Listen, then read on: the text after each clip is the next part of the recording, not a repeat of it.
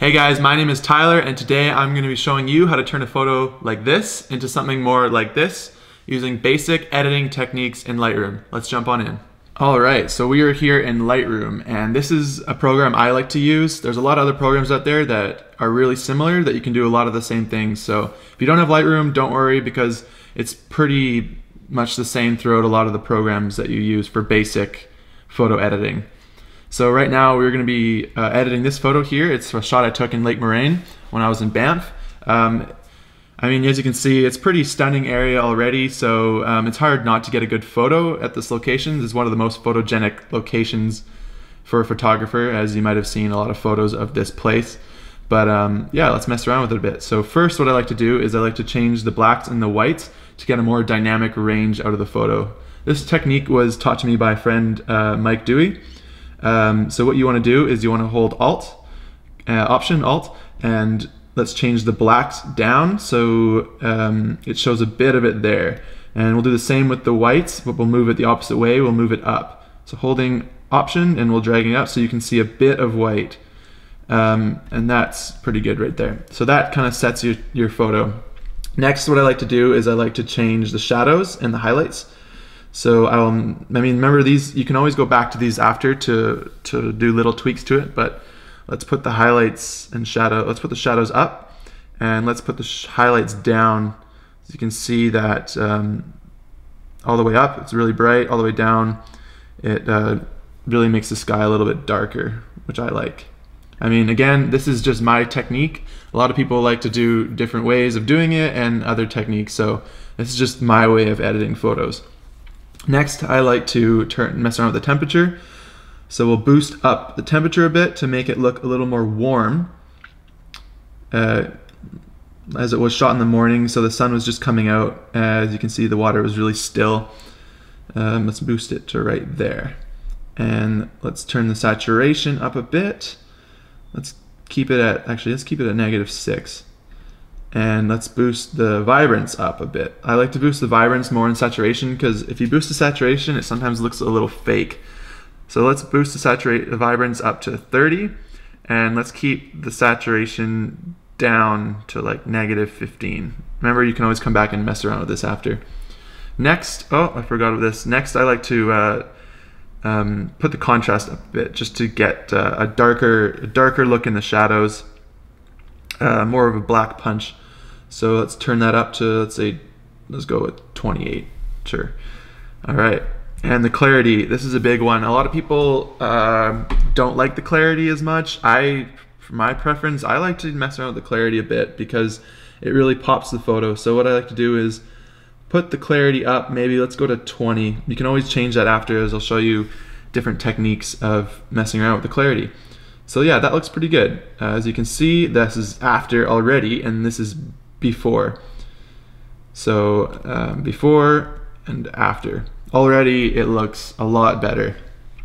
Next, what you want to do is, I don't really usually mess around with this, but this is also another way to change your highlights, shadows, darks, that kind of stuff. Yeah, so down here is where you can kind of choose each color that you want to change. So here we can boost the reds. Let's boost the reds a bit and the saturation. You don't notice it too much, but a bit. Let's boost it up to like 36.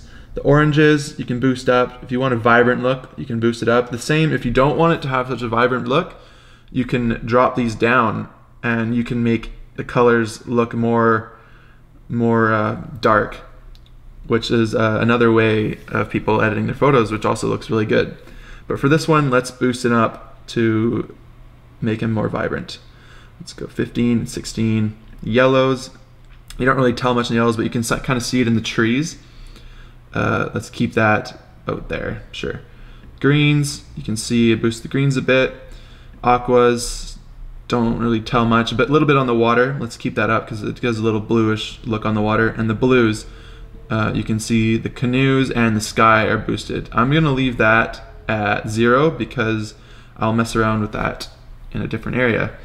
Down we go here. I like to turn, if you're shooting in a low ISO, you won't get as much grain, which is good. So when you're shooting photos, it's better to have a lower ISO So the lower the ISO, the less grainy your photos are gonna look for a majority of the time. Unless you're using if you're using a tripod, you can get a really low shutter, which is also really good.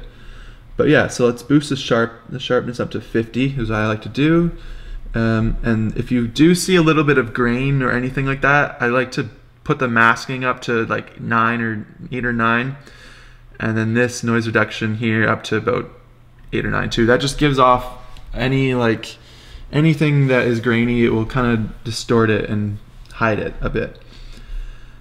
Okay, and if you go down here, this is where you can change remove some of the edges. So as you can see, I don't know if you can really tell in this photo, but on some photos you'll see it'll have like a weird greenish line around an object. So what I like to do is just click that and it just gets rid of it. Basic. We'll get rid of any weird outlining colors around the canoes or trees or anything like that. Sometimes you'll see like a blue tint around the trees and that will help remove it. What you can do is zoom out. What you can do also is enable color corrections. That kind of just centers the photo more and it looks less fisheye. So it depends on what you want. You can also select the lens you're using if it doesn't already know. So here it already knows I use a 16 to 35 millimeter lens, shooting at 16 millimeters, all wide open. So let's just not do that right now because I kind of like how it looks right now. Fisheye a little bit of fisheye. So we go down here. You can see where you can change the rotations if you want to spin it, and you can see how you get a white line around it. If you don't want that white line around it, you hit the constant crop, constrained crop, sorry, and that will get rid of that. So now when you rotate it, it will just kind of crop it. But I mean, it's pretty centered already, so we'll just keep that. You can also scale it in if you want to scale it in, scale it out. Let's just keep that at 0. So it's pretty centered. I like how it looks, and that's good. So next, what you want to do, what I like to do, is I like to sharpen up the water a bit, because you can see there's a really nice reflection here with the canoes. And so if you want to make that pop a bit more, I like to grab this tool here, go down here, click, and drag. Oh, sorry, undo that. Let's undo that. Let's click and drag up, and so that selects everything, and that's like a buffer zone. So everything below this buffer zone will be highlighted. So now let's set everything back to normal, and you can see we can mess around with the settings here, and that will only be changing this bottom area that is selected. So let's turn the clarity up a bit, and as you can see, like, it really boosts the canoe reflection, which I like. Let's turn that up. The haze is kind of like if you get like dust, or if there's a bunch of, it's like a really misty night or something like that, and you don't want it to be so like foggy looking. This will help a bit. I don't really like to mess with this too much. Let's turn the shadows up a bit, the highlights up a bit, sure, and let's make this a bit more yellow look. Yeah, it looks good. So now we press enter again, and as you can see, it's more, it's popping a lot more. We can do the same with the mountains. We can grab this and we can click and drag, but as you can see, it kind of selects everything in the upper corner, which I don't want to do. I'm going to use my brush. This is another technique. You can use your brush to select certain areas. You can do it down here as well to be more accurate, but it was a quick edit and I just wanted to do this quickly. So let's do the mountains now. As you can see, mountains are a little bit more difficult because I don't really want to put the sky up or anything like that. So what you can do is you can click here and it says show selected mask overlay. So click that and let's zoom in to the photo, and now I can make my brush bigger or smaller by changing that down here, the size, the feather, the flow, that kind of stuff. So now let's keep it about that size, and as I click and drag and highlight, you can see, oh, what's going on here? Yeah, click and drag, you can see it's turning to a red area, and that is showing you what is being selected. And it's really helpful to know what you've selected and what you haven't selected. So this is going to be pretty basic, but you'll get the idea. You highlight everything that you want selected. There, looks pretty good. And then afterwards, I mean, if you want it to be more accurate, you can go into erase, and you can erase the areas that you don't want. Like, see here, I'm not too accurate around the trees. It's kind of overlapping the trees, but you get the point. So let's turn this off. So now it doesn't show the red. And what we want to do now is let's turn up the clarity again. So as you boost the clarity up, it gives a more better look on the mountains. So boost the clarity. Let's boost the dehaze a bit, just because it gives it a little more pop. Saturation. Let's boost the saturation a bit on it. Give a more yellow look to it, and let's put the temperature up on the mountains a bit to let's go like 20, 23. Cool. And yeah, click enter. What I forgot to tell you guys is another technique you can do is go down to here, and you can go down to hue.